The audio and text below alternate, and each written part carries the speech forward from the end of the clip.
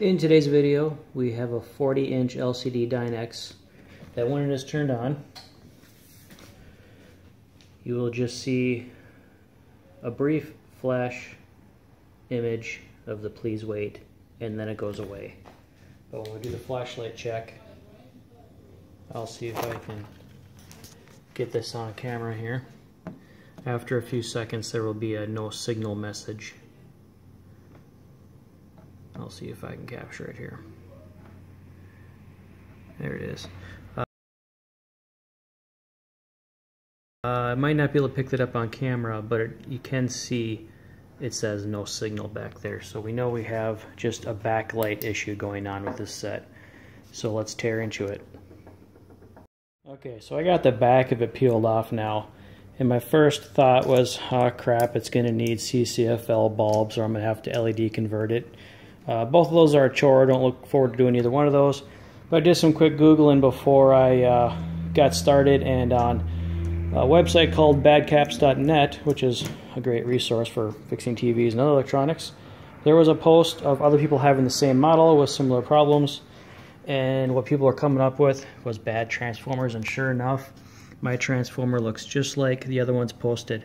When you can see, so I can zoom in and get a focus here, the secondary coil on this transformer focus as some poof magic smoke in that little section right in, sorry for the motion, right in here. This first coil here has some funny business going on, and that would make perfect sense for the backlight shutting off. Let's take a closer look. Here's the inverter board pulled out of the TV, and this is the bad transformer. And the interesting thing is, I was expecting it to be burned open. It's actually the opposite. The coating on the wire had melted and it shorted out a section.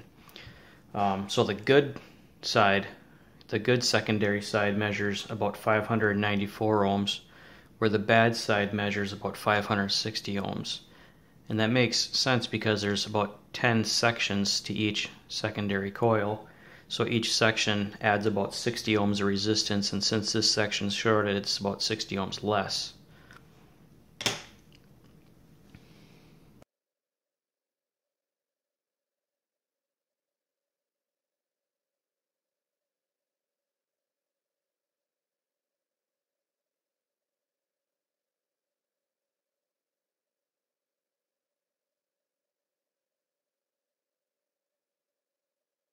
So that is what the transformer looks like under a microscope.